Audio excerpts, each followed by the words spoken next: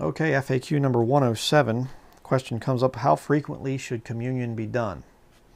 Okay, again, there's no specifics spelled out. It has to be X number of times a year.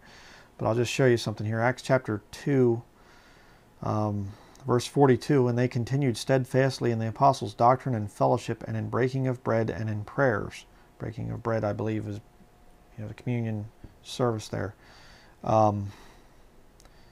And jump down to verse 46. And they continuing daily with one accord in the temple and breaking bread from house to house did eat their meat with gladness and singleness of heart. Again, you could make that into the thing of breaking the bread in the, they were doing it kind of almost as a meal, but as a remembrance of what Jesus did on the cross, there. Should you do it on a daily basis? Well, no, I wouldn't say daily. Turn to 1 Corinthians chapter 11.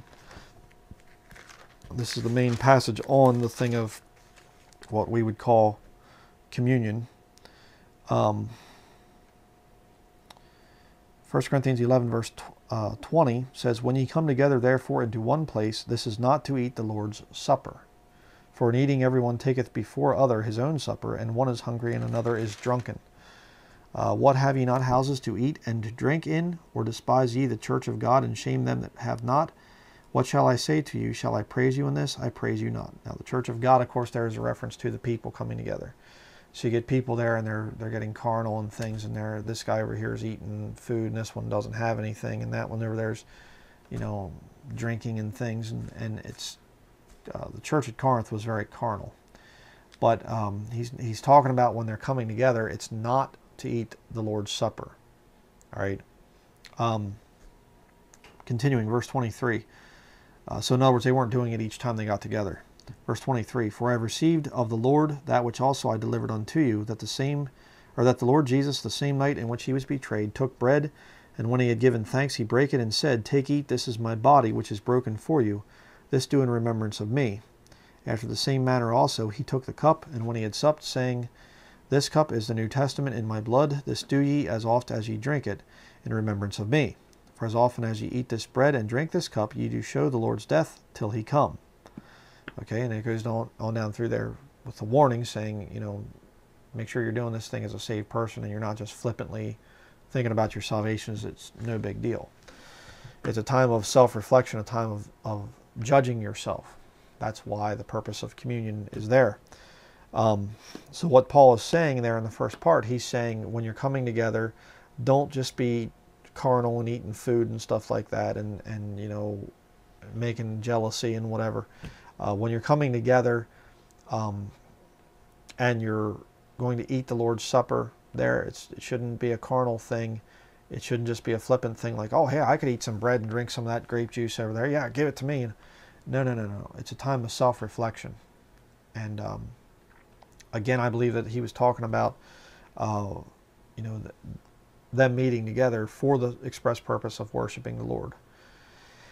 Now, having said that, I will tell you some of my experiences in the past. There was a Catholic cult building, Baptist and Catholic, we just kind of stick it together, called Catholic. But this one, it was Mount Zion Baptist Church in Denver, Pennsylvania. And I remember they would do communion just about every Sunday night. And it was a carnal thing because what they were doing with it is the faithful inner clique would be there every Sunday night, and it was just kind of like, they would never do it on Sunday morning. It was never there Sunday morning. And because a lot of times I wouldn't go Sunday night because I had other things going and whatever else. And it was like this carnal thing, like only the faithful get to have the communion here. If you don't come every week on, Sunday night, then you don't get communion. And it was just like kind of a carnal thing there. But then I've been to other ones where it was like literally maybe once a year they do communion. Which one's the right one? Well, I think it's just mainly a thing. It's an ordinance that's there. It's a thing that I think that you should do it at least once a year as a time of self-reflection. But honestly, you're supposed to be, the one thing there, 2 FAQs ago, the 104, well actually it'd be 3 ago. How often should a Christian repent? Well, it's you should continue to be judging yourself every day. Does that mean you have to take communion every day? No, it doesn't. It's a remembrance thing, and you're showing the Lord's death until He comes. It's about actually the Lord coming back too. So you're remembering that, remembering to keep yourself in a continuous repentant state.